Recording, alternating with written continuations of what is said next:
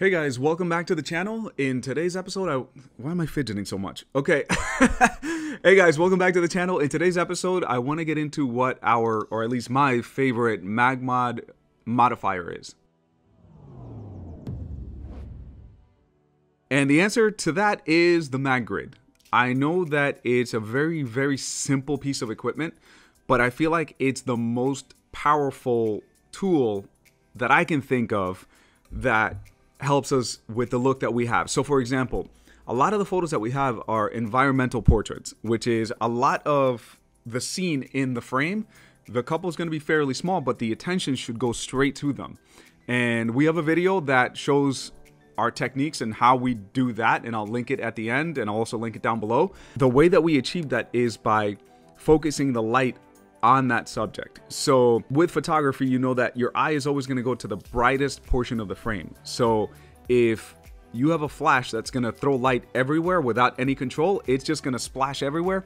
There's not really so much of attention to one spot or where you want it to be. That's why I freaking love the MagGrid. Could use any other company? Yes, of course. Yeah, I'm not being a silly goose and just, you know, writing on MagMod. It's just that that's what we use. A grid. So you can, so when you attach it to your flash, it's going to give you that direct light where you want it to go. The thing is, with like a CTO, you can use it to change the color of the background. As you're seeing right now, you can use it to color correct in a scene if you're shooting in a very tungsten environment. Yes, but you can live without it. I feel like I can go to a shoot, and for some reason I don't have my CTO handy. For the moment, I can shoot and it'll be okay. With the grid, it's kind of a pain in the you-know-what if I don't have something to narrow down that beam.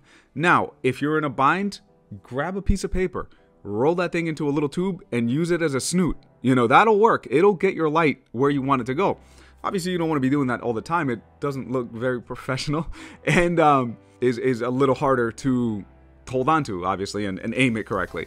So with a grid, you just slap it on, and you're ready to go. It's going to be accessible, and you're going to aim your light exactly where you want it to go. And yes, if you do 2 grids, it's going to narrow it down even more. If you do 3 grids, it's going to narrow it down even more. We've tested it, so that's why I'm not just pulling it out of my you-know-what. So if you want a really, really narrow beam, you can stack them up. If you put a grid and mag sphere, it does soften the spread just a little bit. So if you wanted to use that in order to not be such harsh lines, you can also do that. We go back and forth. Sometimes we do that, sometimes we don't. Usually we don't, if I'm being honest. We usually just use the grid directly. And then on that note, I don't usually use the grid if I'm doing something that's more of a close-up. And why? Because the light is going to be a lot harsher. It's going to have more specular highlights. And if it's a close-up of someone, a close-up portrait, it's really going to, you know, show every imperfection. In that situation, I would probably use something that spreads light more. Either I would use a mag sphere, or I would use a softbox, or I would use an umbrella, or something to soften, make the light bigger. But the grid is more for directing light to smaller portions in your frame so you can make it look like there's a spotlight on that certain subject. That's pretty much it for now. Let me know what experiences you have, issues that you've had. Maybe that could be, you know, something interesting to discuss also. Thank you guys so much for watching.